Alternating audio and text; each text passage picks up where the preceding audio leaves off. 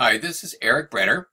I am your instructor for the Skyline College Information Literacy tutorial, and this video is going to teach you about what's called search strategy. That is, how to use the best combination of search words and the best search engines and databases to find the best quality sources for academic research for your college classes. The SuperSearch search engine right here on the Skyline College Library homepage is the best place to start your research.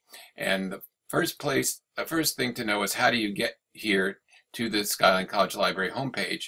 And the easiest way to get here is just to Google Skyline College Library.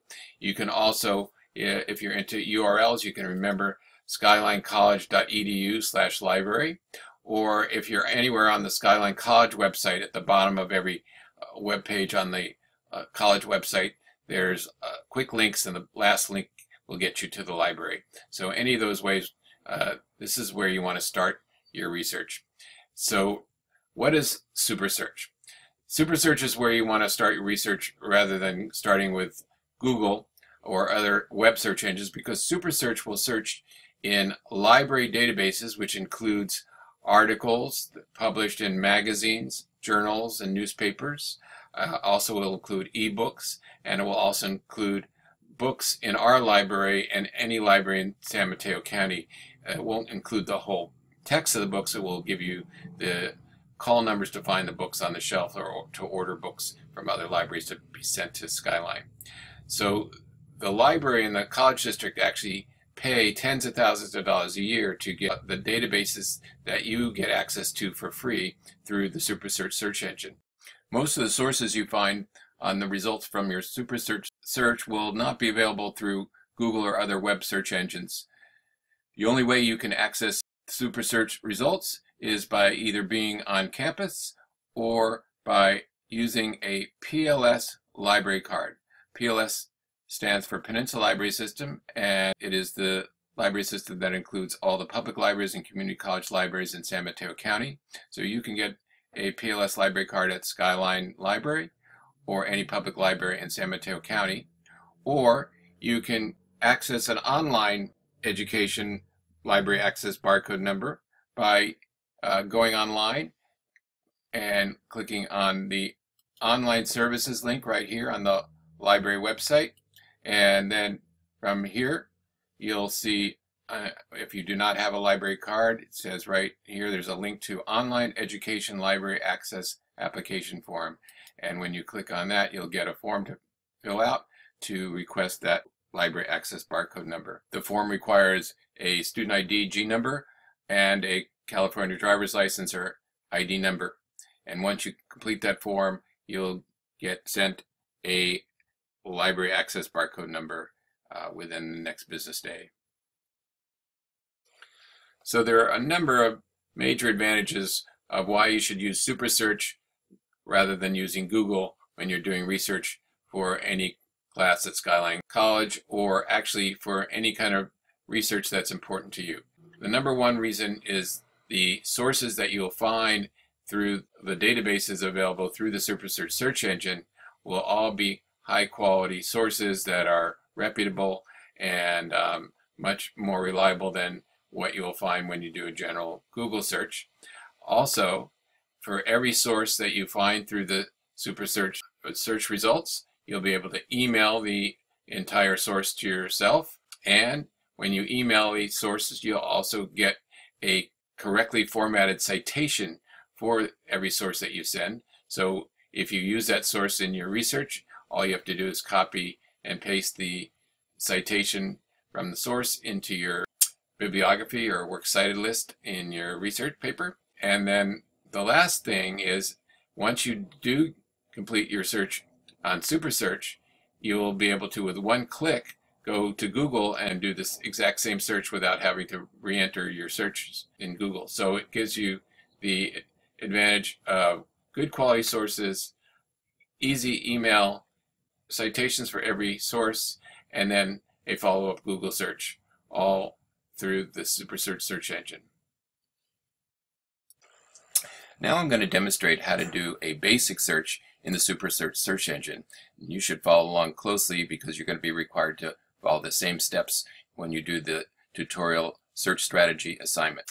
So I'm going to start with a basic search on a general subject, and I'm going to search for sources on fast food. So I just type in the words fast food and I click the search button or press enter, and this is where you will be required to put in your library barcode number and a PIN number, which I already have saved on my computer. So I'm just going to click log in, and in a moment it's going to log me in and give me results. Let's open a new window up here, and here are my results for fast food. It's found 287,784 sources on the subject of fast food. And let's look at the results. The very first result when you put in a general search subject like fast food is what's called a research starter article. And research starters are similar to Wikipedia articles or encyclopedia articles, but unlike Wikipedia, they are sources that you can use for citing for research papers because they are actually written by experts that are identified, and they're published in this case, a online encyclopedia called Salem Press Encyclopedia. So this article is on fast food, but there's another related topic called fast food restaurants. And I think I'm going to look for the article on fast food restaurants instead of just fast food. But in either case, it's going to be a general research starter article. And when I click on the title, it brings me to the article. And it looks not too different from a Wikipedia article, like I was saying. Nice general introduction to the subject with a bibliography of additional sources at the bottom. The important difference between these articles and Wikipedia, as I was saying before, is there's actually an identified author, in this case Alice Myers, and Salem Press Encyclopedia was where this was originally published in January of 2016. And for every article that is in the SuperSearch search results, you can email the entire article to yourself. And to do that, look under the tools bar on the right side and you'll see the email button right here. And I click on email or the envelope icon. There'll be a place to put my email address here and a subject for my inbox in my email right here. When I go ahead and send it, it's going to send me the full article plus a citation that's correctly formatted depending on the format that is identified right here.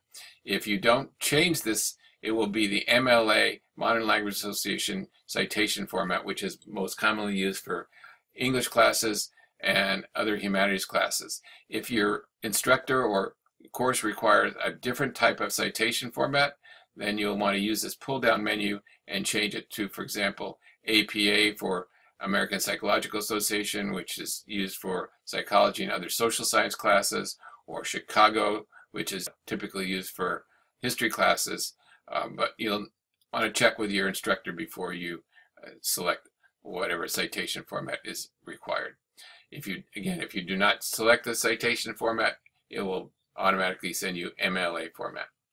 So I'm going to close the email window here, and I'm going to go back to my results right now so I can show you additional results. So that is just a general research starter article.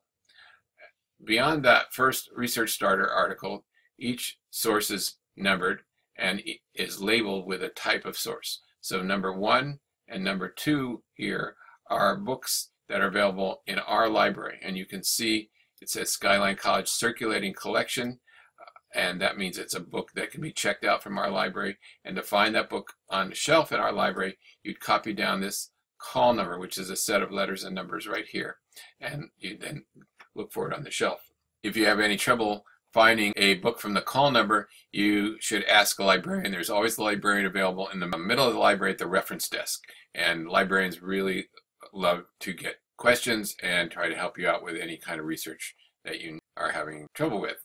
So the first 1 and 2 are books in our library. Number 3 is identified as a reference article. That means it's like an encyclopedia article. So number 4 is an ebook. And ebooks are entire books that are available online that you can either download or email sections of the book to yourself. It's easiest to send sections of the book unless you want to read the entire book. So when you're looking at an ebook, one of the easiest places to start to get the information is to go to the table of contents.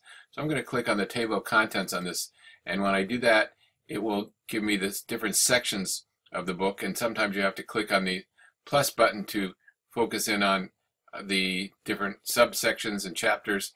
And so let's say I want to go to this chapter 2, which is on dietary fat, and I'm going to click on that link there. It's going to open up the second chapter, and it shows me the beginning of that section, that chapter.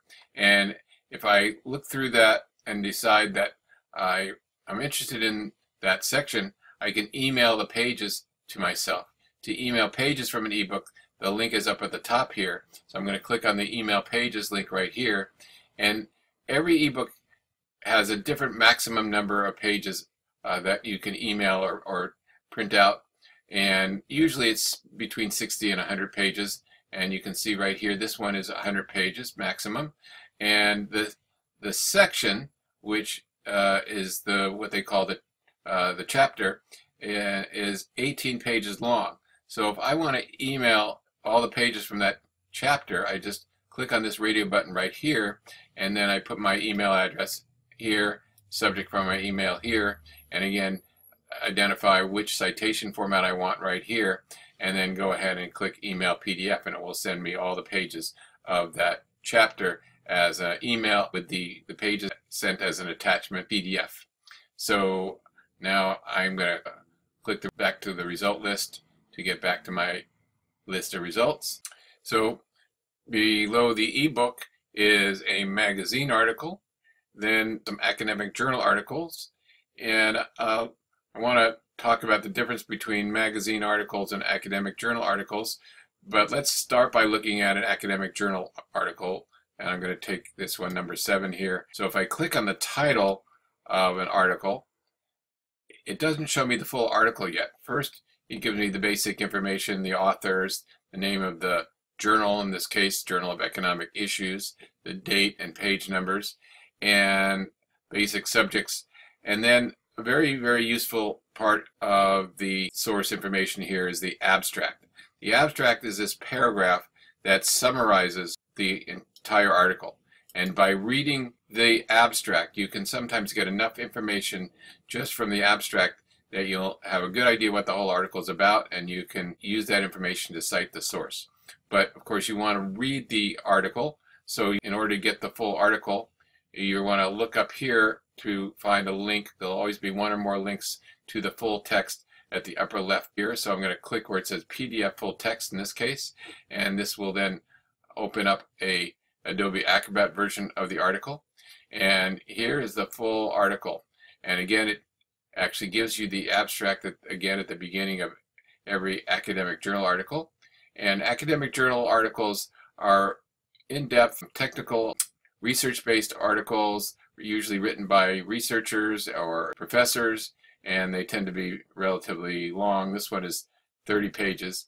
So they're the best kind of source ultimately for academic research, but not necessarily the best place to start when you're just beginning to learn about a new topic. So if I wanted to email this, I could use the email button right here, which is the envelope icon. But right now I'm just going to go back to my result list. So I click back here to go back to my result list. And I'm going to go down a little farther in my results to show you a magazine article. So there's a magazine article, academic journal article, magazine article, and so on. I'm going to choose this one here, just titled Free Bird. That's a magazine article. And on this one, it does have a short abstract here that will tell you it's an article about McDonald's and how they're using a new approach to raising chickens, cage-free eggs, and antibiotic-free chickens. So just by reading this, I know a lot about what that article is about. But again, to get to the full article, there's links up here. In this case, there's two options: HTML full text, which is like a web text version, or PDF full text, which is Adobe Acrobat version. Now I'm going to go back again to my result list. So you can see the difference between academic journals and magazine articles, and oftentimes you want to start with magazines or sometimes newspaper articles or books. But if you want to limit to one particular type of source, look on the left column here, it's just a little bit down from the top, and you'll see the source types section, and you'll see the different types of sources that are available. And right here is magazines. So if I click on magazines or click the checkbox here, either way, it's going to just pull out only the magazine articles from your result list.